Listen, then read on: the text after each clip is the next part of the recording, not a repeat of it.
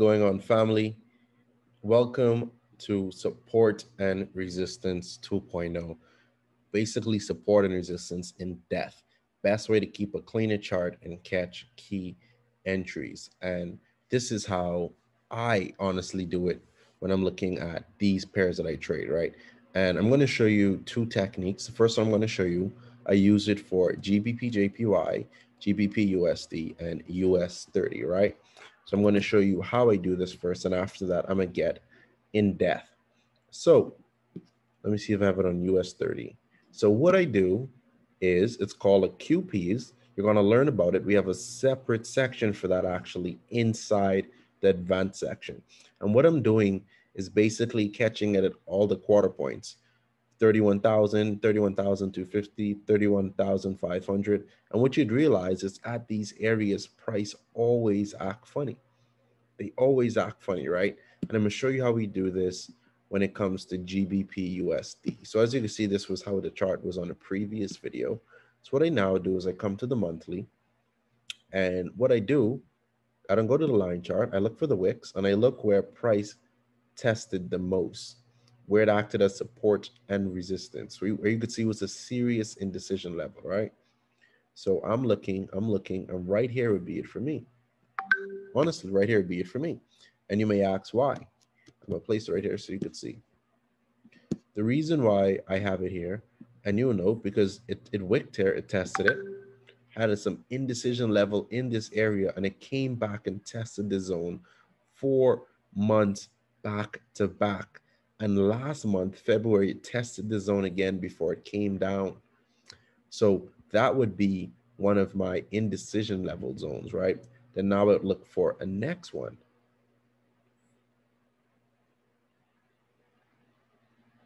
And for me, this would be my next indecision level zone. Then I come down and I look for my support zone.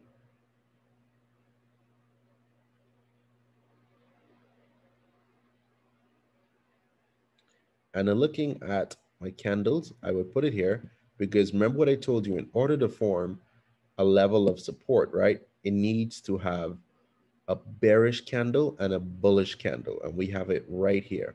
Most persons would say this is a morning star, what is also a signal. If you read the Candlestick Trading Bible, this is a candle signal, which you can see price went up, continued up on an uptrend.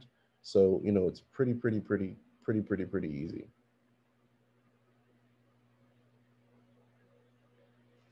So after I do that, what I now do is come down to my weekly time frame, right? And what I'm doing is I'm getting my rectangle box. The same box right here, average favorite. I'm gonna show you where to get it. You come right over here, you press this arrow, and if you favorite it, what you'd have learned in using TradingView, it shows up at the bottom, right? So now what I'm going to do is mark off my support and resistance zone using my box. So right here would honestly be my support zone for GBP USD on the weekly time frame.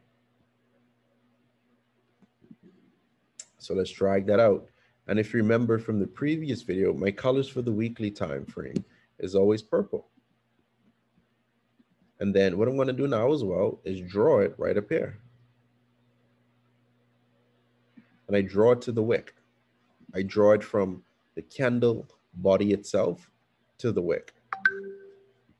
Right here, you can see candle body to the previous wick. Now you may say, hey, JD, why didn't you put it here? Why didn't you start from here? Because right here is where you have that first level of support. It broke it, yes, and it came back up, but it did not necessarily form close at the same area or close and open at the same area where I wanted it to. Just right here, right? So hence I drew it here. Now other persons may have their ways or whatever the case how they do it, but you're learning how I trade, right? And if we drag this over, you can see price tested this area. It tested the same area. You can see it. You drag it over, you would see price tested this area. Like, come on, it's testing this area. So that's enough confirmation already, right? So what I'm now going to do is, now that we have this here, I'm going to drag this out a bit more. But this is the weekly chart, so it won't fill this out right away. It'll take some weeks to fill this out. I go to my daily and I look for my support and resistance on my daily time frame, right? You could see it tested this, so we can be expecting price to actually continue down right now, but it is on a bullish trend, right? And you would have learned inside, you're going to learn when you're drawing your trend lines, this right here can be considered a channel. That's how you catch breakouts, right? You draw it on both sides, but we're going to stick to the topic of this video. So what I'm going to do now is I'm going to grab my rectangle box, and this is what I'm going to use again to draw my daily support zone. So we want to look for the recent daily support zone, which should be right here.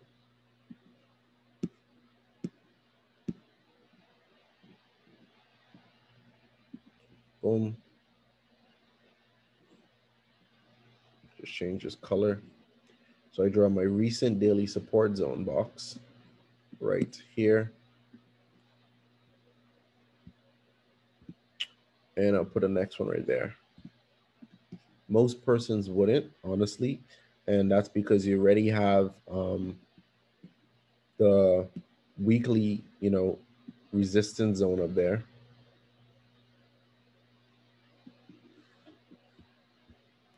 But I'm going to put it there for sake being.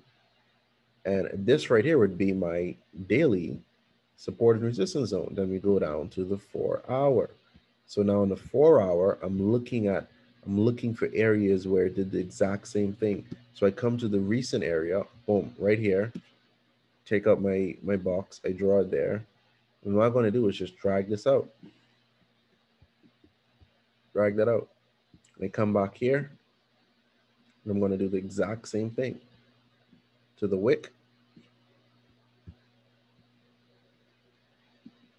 Boom. Now what I'm going to do is change these colors to orange, all right? You always want to color code your tools, what you put in your chart, based on the time frame you put it on. Remember that. Now, what I'm going to do is go to my 1-hour and look. All right, cool. So right here, we have a support level. I'll just take out my trend line, and I'll just put it as a previous, support level. Let's make this blue. What I'm going to do again is take out my box from right here. Let's drag this out. Boom. Make this blue as well, so I could know this is my, there we go, my resistance zone on the 1-hour time frame. Drag that out. So as you can see, price came up. It formed a bullish and a bearish candle. This made it a new resistance zone. Price couldn't break it, and it tanked. Did the exact same thing. It came back to this exact area. And if we drag this out, you will see, let's put a 30-minute just so I can zoom in a bit more. Here we go. Drag this out. Okay, let's go back to the 1-hour. Drag this out, you would see price tested this area. It tested this area, and it tested this area before as well. You can see it, right? Look at the line. So it's important to have these analysis so you can know what price will be acting funny. Now, I really draw more of these. So the better you get and the more experience you get, you'll be drawing less of these on your chart, to be honest. You will be drawing less of these. I draw more rectangle box on my 15-minute, my 4-hour, and my daily.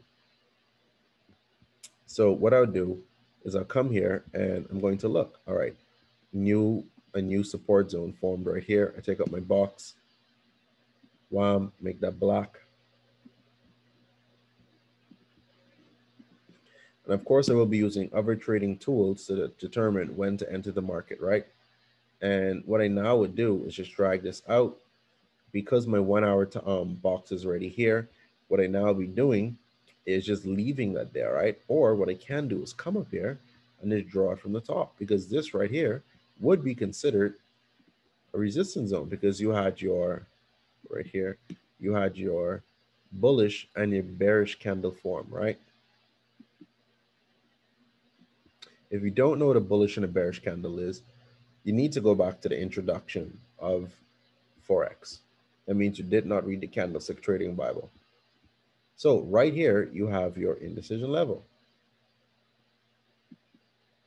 Want to drag it out, you could see where price tested this area a lot and did a lot of, funny movement.